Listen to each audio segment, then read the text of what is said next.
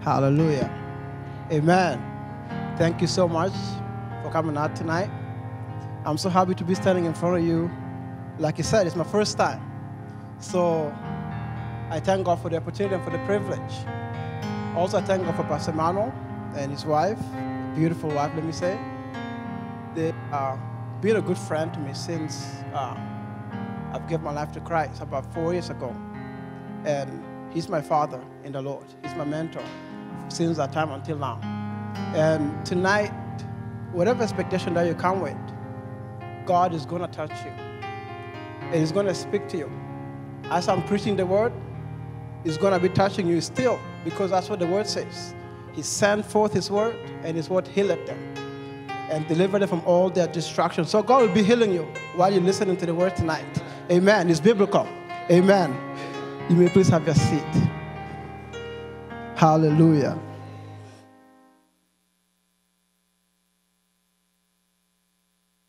Amen. Let us turn to the book of John, chapter 15. Before taking much time of you, I want to get into the word of God. John chapter 6, actually, not 15.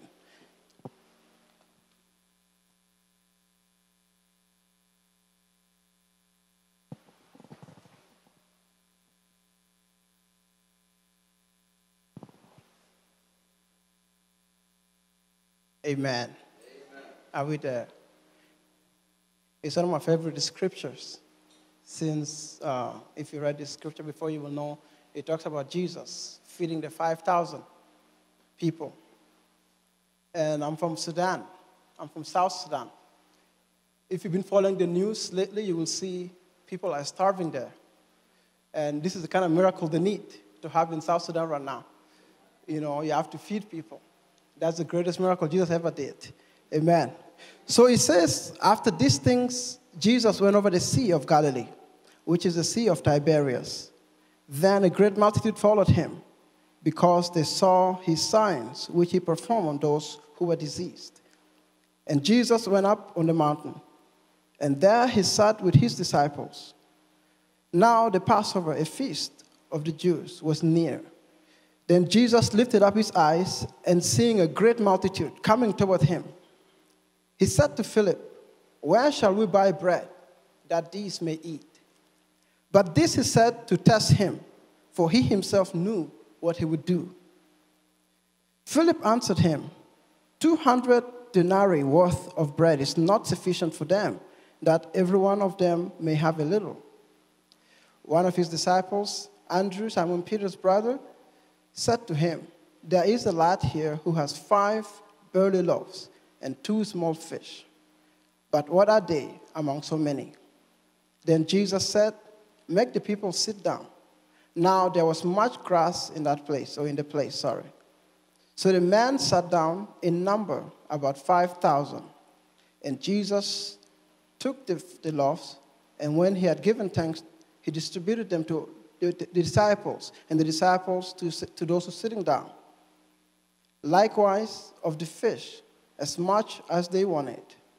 So when they were filled, he said to his disciples, "Gather up the fragments that remain, so that nothing is lost." Therefore, they gathered them up and filled 12 baskets with the fragments of the 5 barley loaves, which were left over by those who had eaten.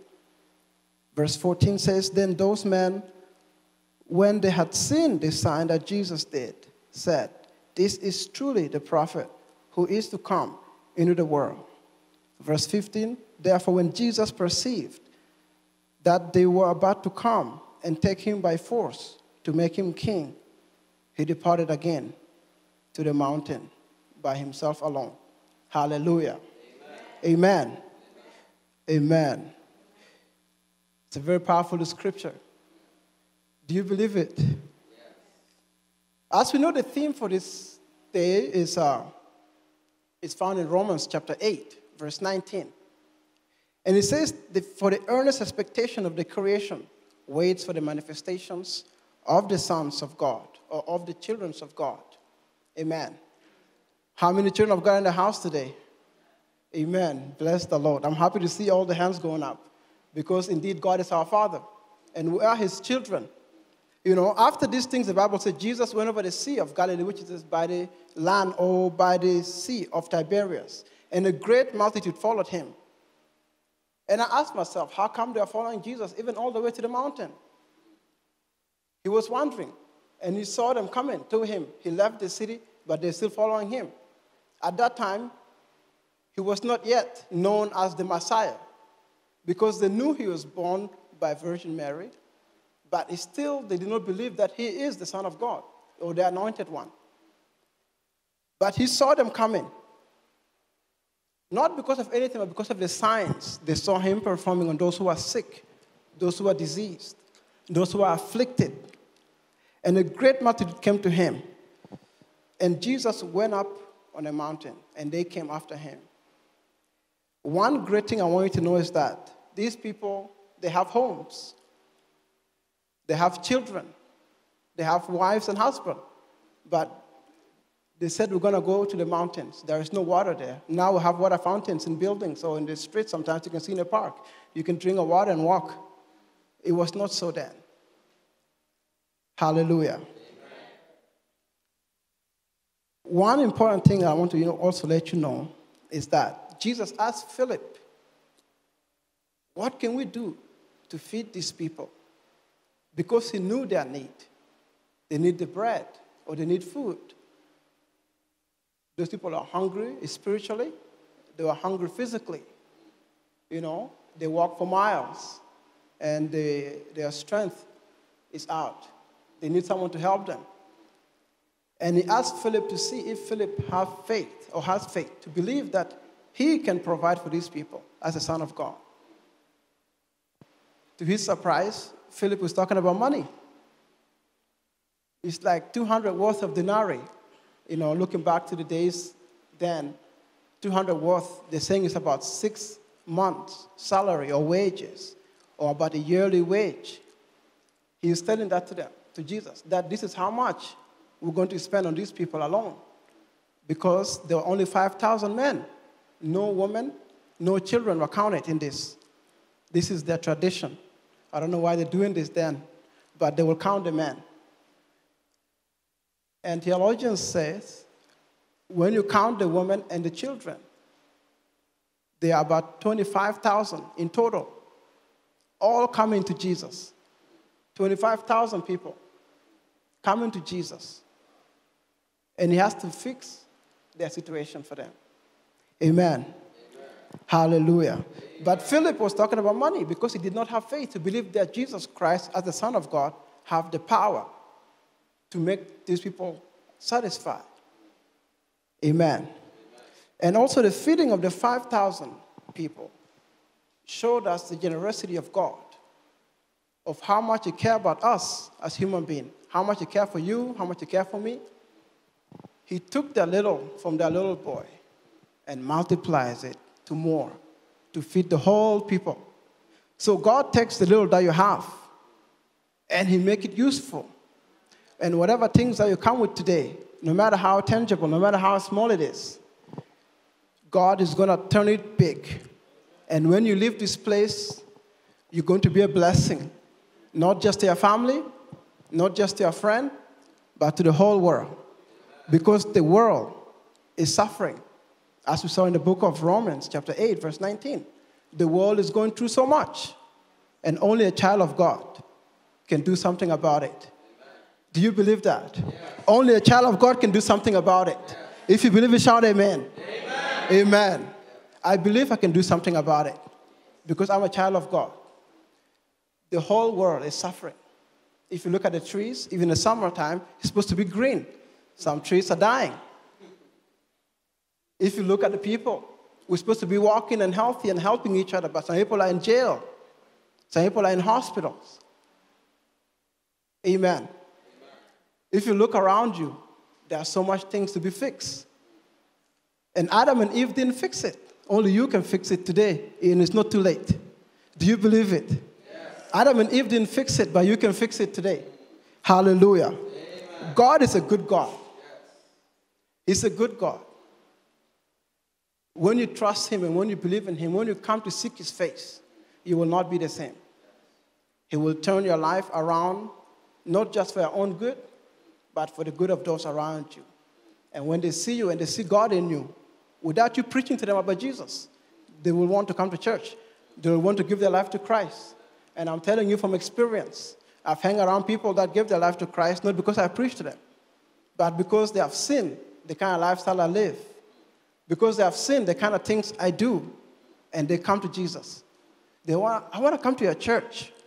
Where is the church, man? I want to come there. As they come, I was a kid, 7-year-old, and I will take them to church. And they will come to church. And now, even though I'm in Canada, they're still serving God in Sudan. And they were not younger than me, they were not older than me, but they're all ages. And they're still serving God faithfully. And that's the kind of thing I believe God can do in your life today also, after tonight. Amen? Amen. Hallelujah. Amen. Before I go any further, I just wanted to say something humbly. I just wrote a book. And this is why I know this is a setup from God. Because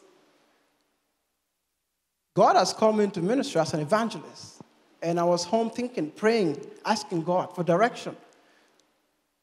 How do I get to a ministry when everything costs money? You know?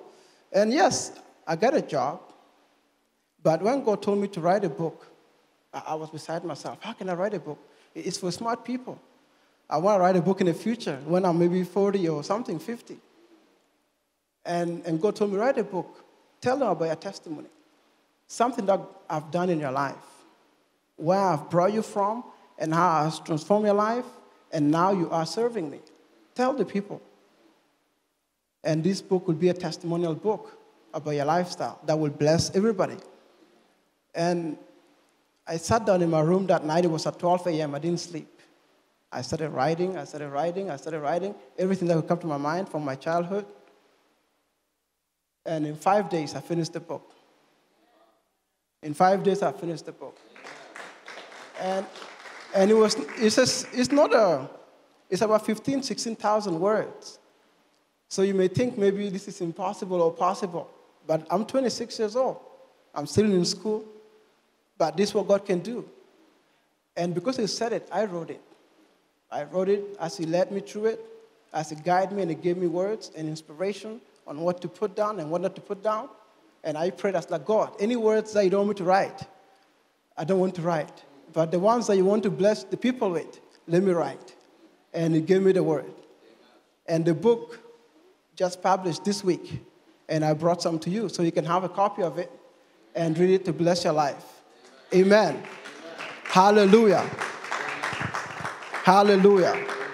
I titled the book, as the Holy Spirit led me, World's Empty Promise. Because I'm a kind of guy, I was a guy who was in the world before, although we're still in the world. But there's another world that we're in, the world of darkness. And that's what God told me to write this title on that book. That this world that we're in will not benefit or satisfy us from anything, but only when we are trusting in Him alone. Amen? Amen. So at the end of the service, or at the end of the night, try to get a copy and read about what God can do in someone's life. And your faith will not be the same again. Amen. Hallelujah. Amen. I'm going to share with you that scripture one more time, just the background of it. Why Jesus had to feed these 5,000 people. I went to Bible school, but this is not Bible school knowledge. This is Holy Spirit. He said, in those days, the Jewish community was suffering. You will have a property, you will have a farm. You will go and sow your seed or your fruits will come out, and Caesar will seize it from you. Or he'll make you pay a lot of taxes on these things, and you can't afford it. What happened to your farm? He takes over. You're about to go and reap it. He will take it. He will say, you did not pay this tax. You did not pay that tax. He will take it from you. People have to go back to him to beg to eat, to survive. Yes, there were some rich people like Zacchaeus in the Bible. people who compromised to work with the Gentiles and to live with them and to just, go about life, like the Pharisees. They want to make sure you don't serve God. They want to make sure you join them and compromise under the law of God so you can live. But those people said no. These people, they are Roman Empire. They came from Rome, and they're taking over our properties. And they want someone that can go and speak for their right. They want someone that can go and stand before Caesar and tell them, this is their property, this is their land, this is where they are born. You can't seize everything that they have. How are they going to survive? They have children. But nobody was able to go and face Caesar for them. Amen. The Pharisees, they will tell you, you're not even qualified to come close to us. You're not holy. Because they wear a white robe. They have long beard, big hair. And they're living life of holy people. But their holiness was not really holiness. And they will tell you, don't come close to me. You defiled, or you're a sinner. But they will live happy, they will eat happy, and they were so healthy. But you are not, you are skinny. And your children cannot go to school. You can't afford anything. Because everything you have, Caesar takes it from you. They turn to Jesus, who the Pharisees hate. And also, the Roman Empire didn't like so much because he was gathering a great multitude to himself. Because of his words. He was a powerful leader. Amen? Amen? That was why they turned to Jesus. To come and to have him help them. To have him give them something to eat. Hallelujah. That was a bad news, isn't it? That was a bad news. You work hard for what you have, and someone takes it from you. Not just an ordinary man, but a ruler, someone above you, will take it away from you. You can't go fight him physically. You can't go fight him with weapons. You cannot go fight him with anything because you can't get close to him. He has so much armies around himself. And the armies too are benefiting from what they have seized because now belong to them too. And I said to myself, when I read the scripture, I was like, so there is no good news anywhere. There is no good news in this world. In the time of Jesus, even in our own time today, there is no good news. And I said, I can go to CBC. You can go to CNN. You can go to BBC. You can come back to CTV again to just double check if there's anything good. There is nothing at all. You will find there is no good news. And I said, if the world can only give 1 minute of that news hour to Jesus, their lives of this world will not be the same again. There will be peace and rest everywhere. But they don't want that. They want to watch the fight in Iraq, the fight in Sudan, the fight all over. That's what they want to watch. And at night you can't sleep. Your mind is disturbed. You are worrying about your children's future or about your own future. You're worrying about how next year is going to look like for my business because there's so much trouble. It's no guarantee. When is Jesus coming to save us and take us to heaven? He's not coming yet. He's not coming yet. He's coming soon, but not yet.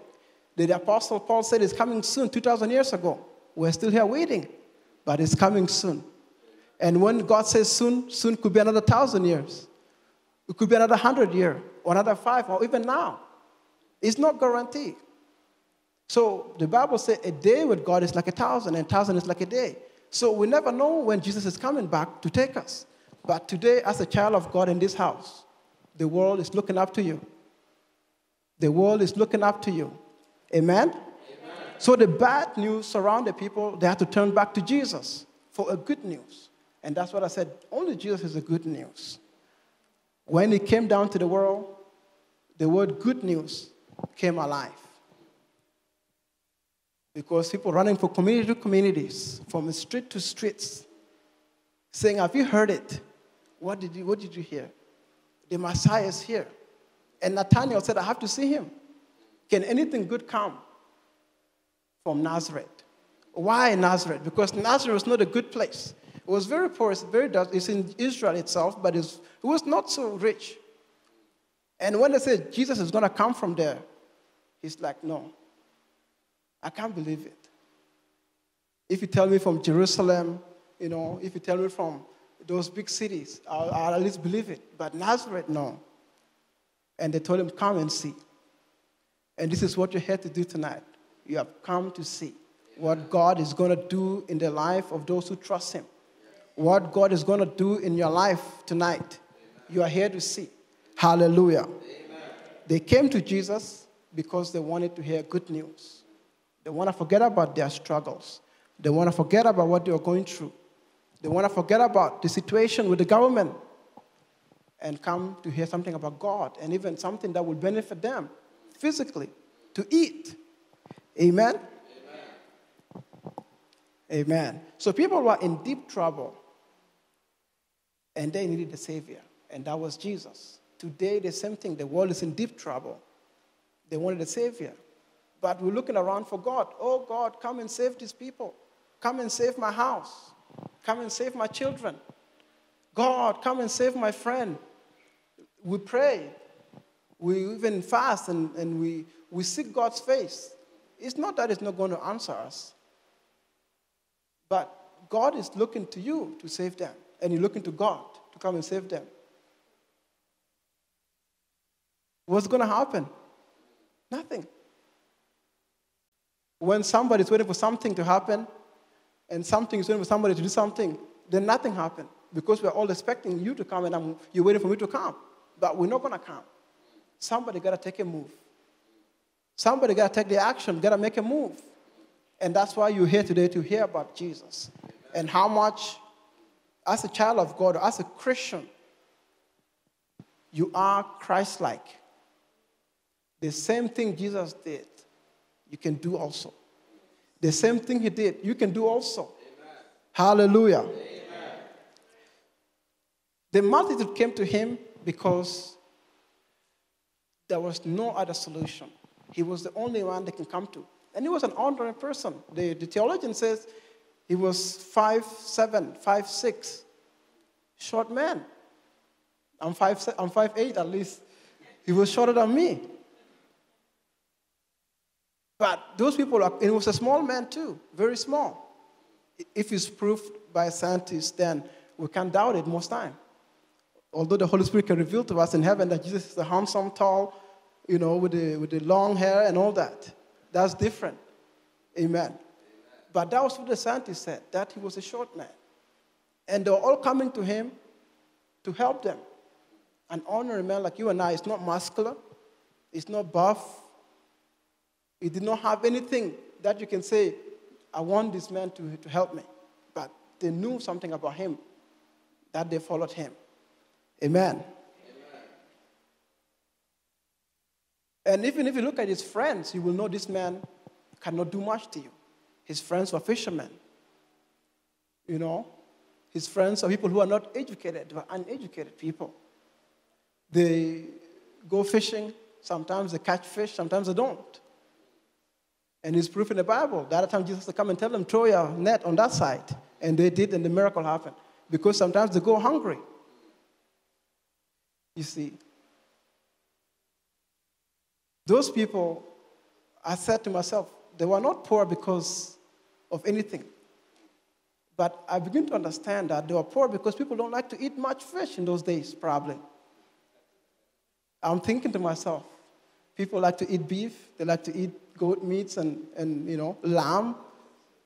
Even in Israel.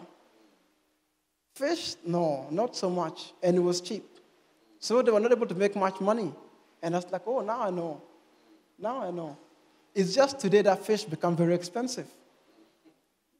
It's just now fish become expensive because people don't eat it as much. So the price went up. Amen. Amen. And that's what I was like, no, Peter was not just poor because of anything, but people don't like it. The fish was not so much sold in those days. Hallelujah. Amen. But these were the people he was hanging out with. Not people who know so much about the Word of God.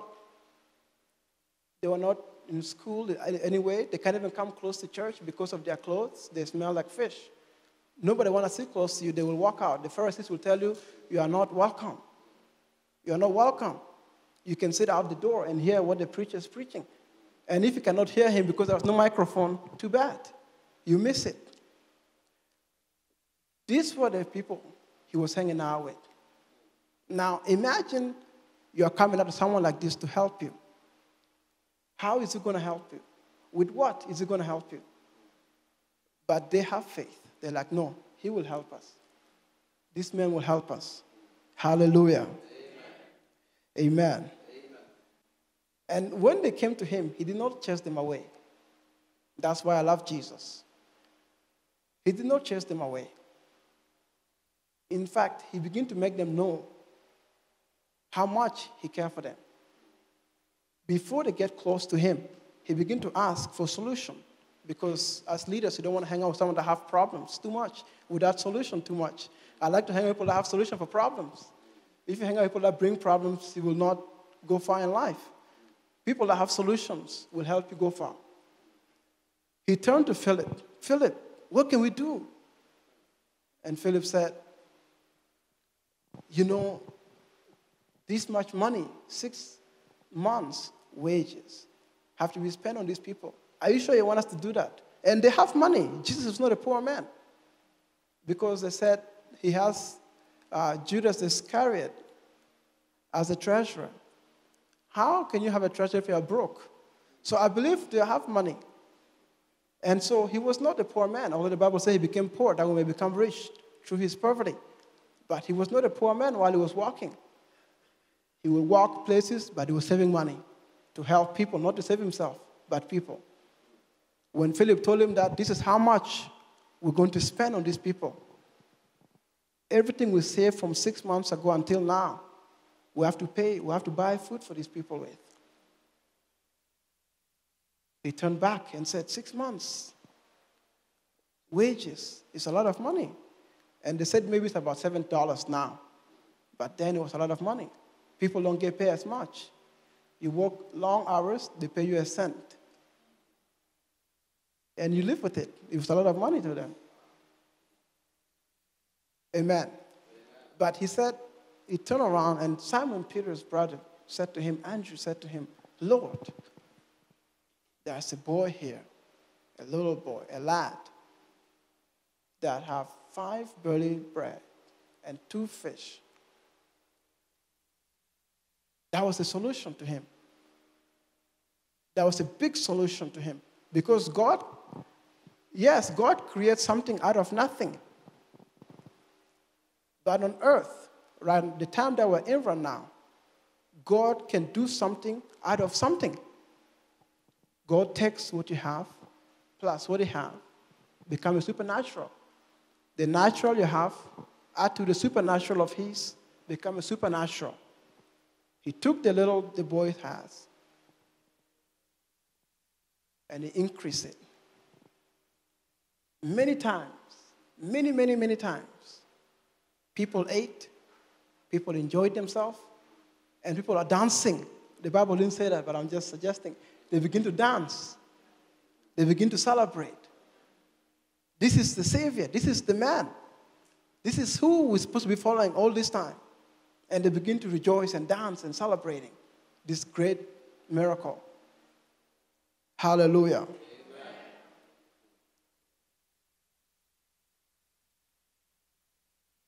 And that's the problem that God can solve. Things that we cannot do by ourselves. We have something about it, a little something to it. But only if we bring it to God, he will make it big. And he will solve every situation around you, not just in your life, but around you. And one day I was in a church, I was praying, and God told me, I'm not going to give you money, Thomas, to go into ministry. I said, why? He said, because if I give you money, tomorrow you will need money again.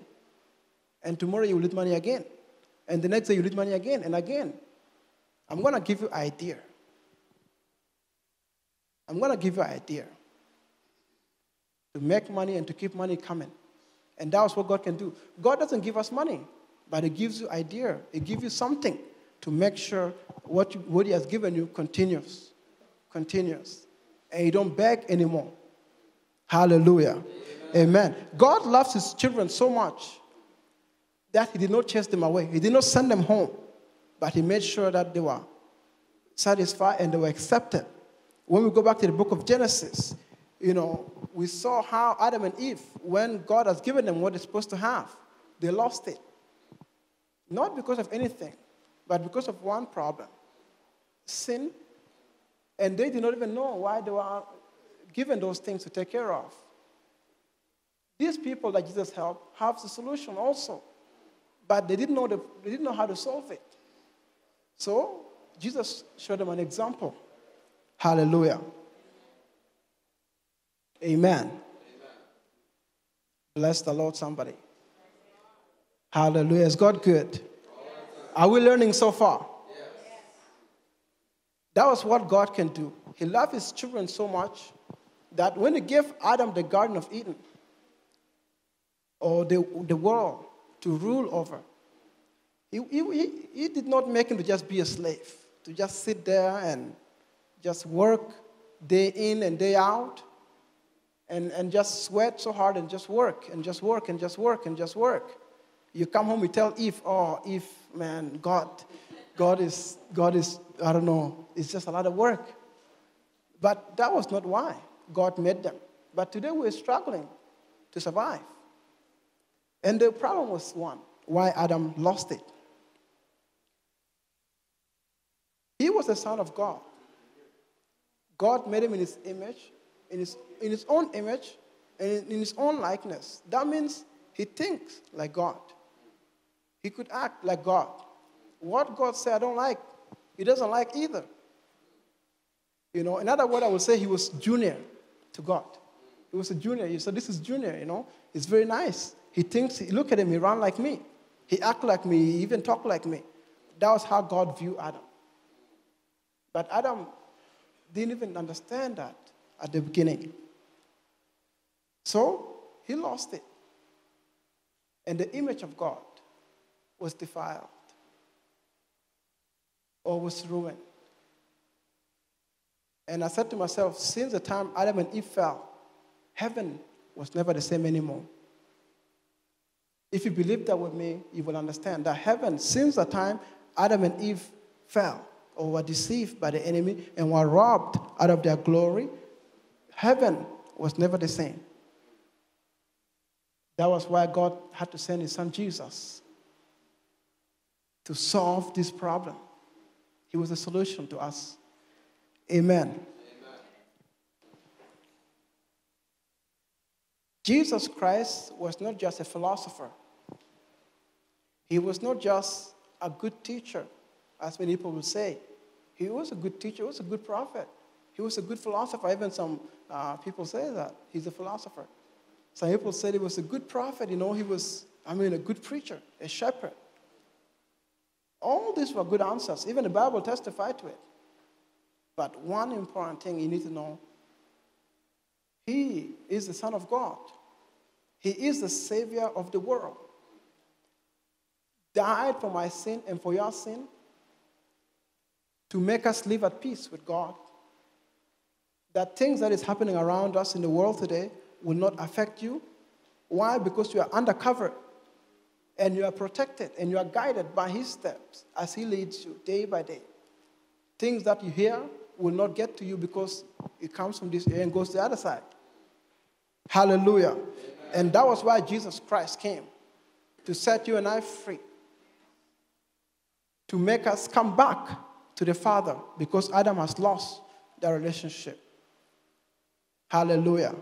The second Adam, or the last Adam, was a life-giving spirit.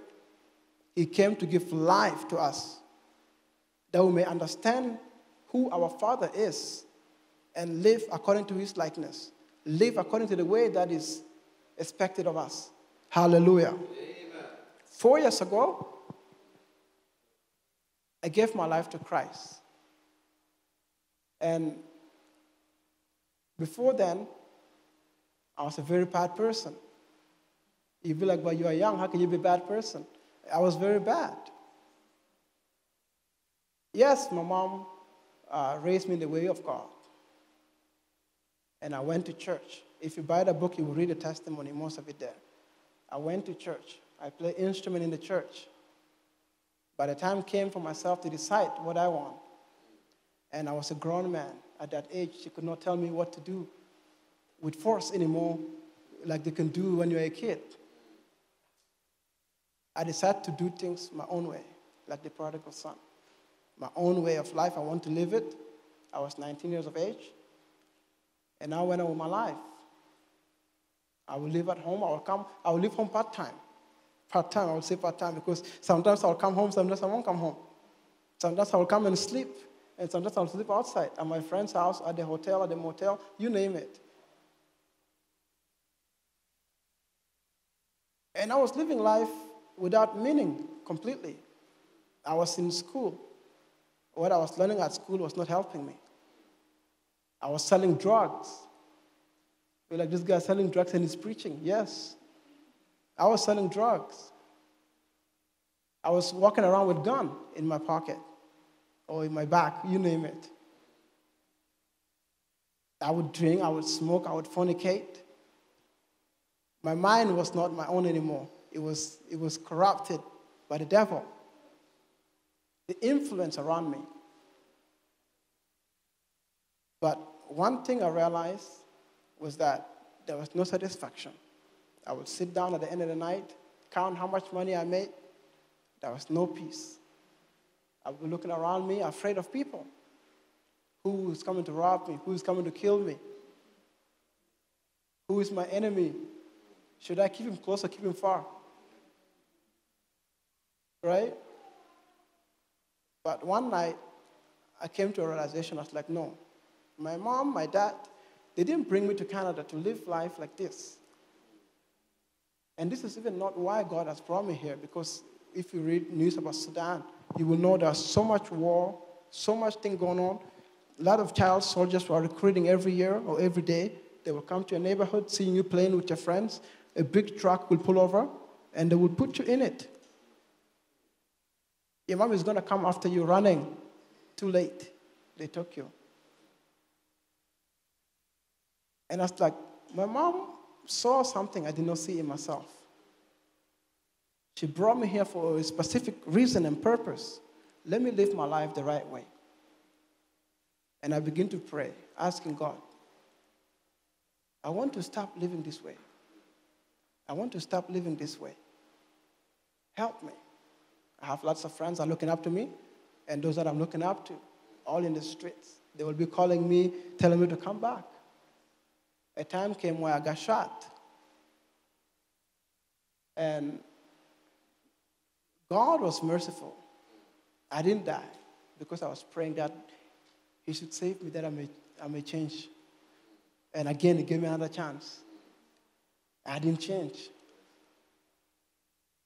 I got to so many accidents. I would be like, God, only if you help me this time, I'll change. Many times I got put out by a police.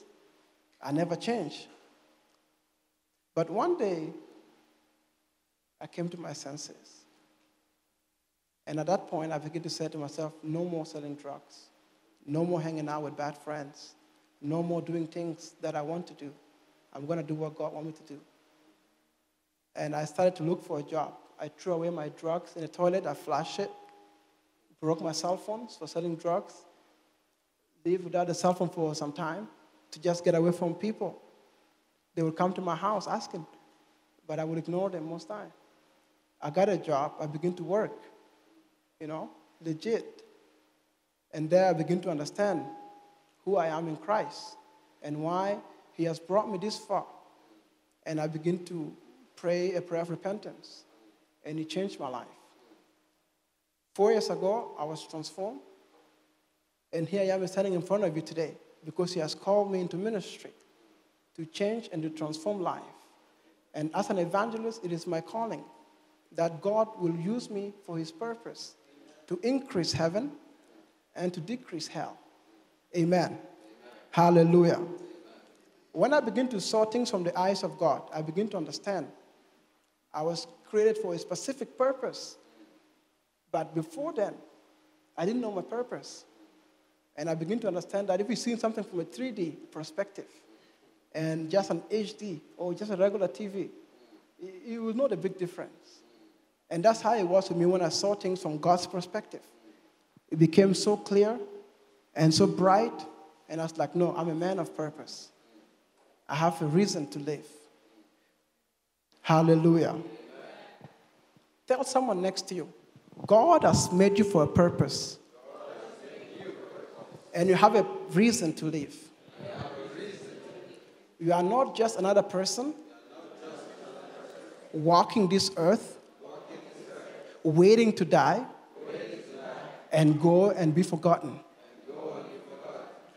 When you die, God is going to make people know this person has left because he has used you for great things in this world. Hallelujah. As a child of God, you are born to manifest the glory of God. You can't live life like anybody else. You are different. You are unique. You are an extraordinary person. And God's purpose in your life must come alive that you may understand who he is. I was sitting at home. In 2 months, I wrote 4 books. 1 is published, and 3 is waiting. And I said to myself, that was not me. That was not me. The strength I had and the knowledge I have was not enough to do this. But that was what God can do. I'm now doing my devotion book. I'm working on my devotion book, sir, for 2017. And I'm still doing more work in it. And that will be my 5th book. That's what God can do through your life. You'll still be in school. You'll still be working. You'll still live with your parents at my age of 26. But God has a great purpose in your life. The time you're living this world, people know you have passed by. Amen. You can't be driving in the street and see a Ferrari and you say you didn't see it. It's impossible. You can't see a Lamborghini passing by and say, oh, that was a Corvette or something. It's impossible. You will know this is an important and expensive car. And that's who you are in the hands of God. You are very important. When you pass by, people know you. When they hang around you, they know this person was just here. And I'm blessed because of their lifestyle. I am blessed because of their behavior. I am changed because of what I see in these people. Hallelujah. Amen. But this thing will not be done in your life unless you know Jesus Christ. And only if you know him, he will begin to reveal to you these things and who you are and how you ought to live day by day. Amen. And that's why I was sharing my testimony, to let you know that only God was able to show me my purpose of being in this world. Tonight, if you're here, before we pray for those people who are sick, people who are in need of healing, if you're here and you have not given your life to Jesus Christ, or maybe you have given your life to Jesus Christ, but at some time you backslid because things got hard. Situation arises and circumstance and things that you cannot understand came. And you backstep from your faith. You find it hard to read your Bible. You find it hard to pray. You once had fire for God, but the fire is not there anymore. And you want that fire and that zeal that you once had for God to come alive. I am very happy to be standing here to invite you that you should come forward and give your life to him once again, or dedicate your life to him again. Hallelujah. If you're that person and you're here right now and you know God is telling you go, it's because he loves you. The biggest sin is to reject the only Savior, the Son of God. That is the biggest sin, to reject him.